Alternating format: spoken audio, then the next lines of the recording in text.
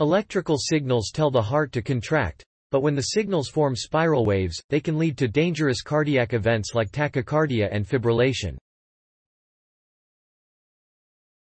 Researchers at the Georgia Institute of Technology and clinicians at Emory University School of Medicine are bringing a new understanding to these complicated conditions with the first high-resolution visualizations of stable spiral waves in human ventricles. Clinicians have known for decades that spiral waves of electrical activity can occur in the heart, and researchers have done experiments in animal and human hearts before, said School of Physics professor Flavio Fenton. However, this is the first time the evolution of relatively stable spiral waves of voltage and calcium in the ventricles of human hearts have been mapped at very high spatial and temporal resolution. Studying live hearts from heart transplant patients gives a rare window into the detailed behavior. As a result, doctors can gain a better understanding of how spiral waves begin and are sustained, which can lead to new therapies. The present work has been part of a decade-long collaboration between the Georgia Tech School of Physics and the Emory School of Medicine.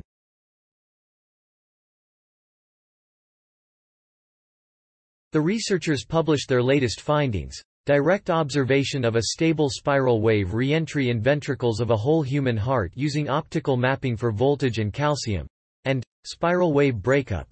Optical mapping in an explanted human heart shows the transition from ventricular tachycardia.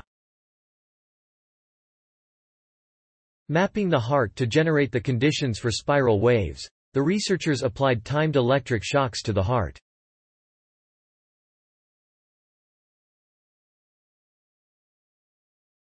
Then, to visualize and record the spiral waves, they injected fluorescent dyes for voltage and calcium into the blood substitute that keeps the heart alive.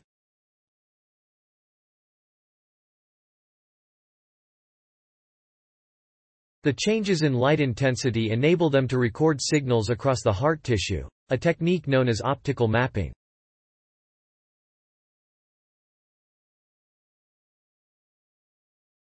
In this way we can visualize simultaneously the calcium and electrical waves in the heart by measuring the changes in light intensity as direct changes in calcium and voltage in the cardiac cells, said Ilya Azelik, a physics research scientist at Georgia Tech. The amazing thing about this technique is that by using a high-resolution camera, we can obtain measurements of voltage and calcium at very high spatial and temporal resolutions that could not be possible even using thousands of recording electrodes around the heart. Each heart has a slightly diff. Collaborating with Clinicians, Fenton's group has been studying spiral waves in hearts for more than 2 decades. Spiral waves are a good candidate for the physics field of nonlinear dynamics, where systems that appear to be unpredictable are not random but chaotic.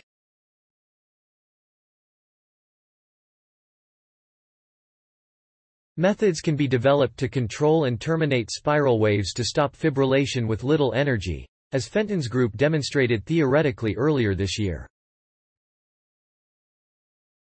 Previously, the group has worked with fish, reptiles, amphibians, and some mammalian hearts. However, thanks to the partnership with Emory, they have been able to study 10 human hearts from transplant patients who have received a new heart in the past year. We're very fortunate to have this strong collaboration between Emory and Georgia Tech to perform these experiments, Fenton said.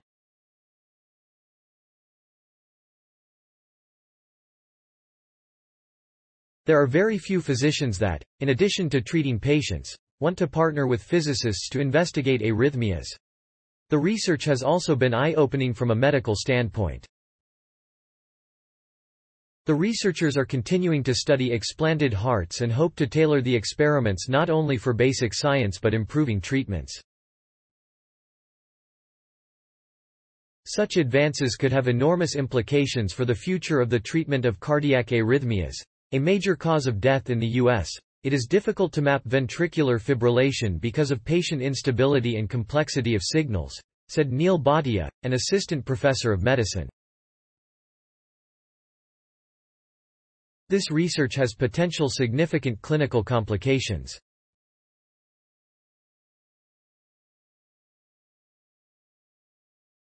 By detailed mapping of spiral wave dynamics, we can better understand their evolution and ultimately identify if and how the heart can be treated with better catheter ablation strategies. Ilya Azelik, Shahryar Iravanian, Neil K. Bhatia, Flavio H. Fenton. Direct observation of a stable spiral wave re-entry in ventricles of a whole human heart using optical mapping for voltage and calcium. Heart Rhythm, 2022. doi. 10.1016, j. HRTHM. 2022. 06. 015 Ilya Azelik, Shahryar Iravanian, Neil K. Bhatia, Flavio H. Fenton. Spiral wave breakup. Optical mapping in an explanted human heart shows the transition from ventricular tachycardia to ventricular fibrillation and self-termination. Heart Rhythm, 2022. doi. 10.1016, j. HRTHM. 2022. 07. 013 Georgia Institute of Technology. Researchers map rotating spiral waves in live human hearts. The findings could help treat deadly arrhythmias. Science Daily. https://ift.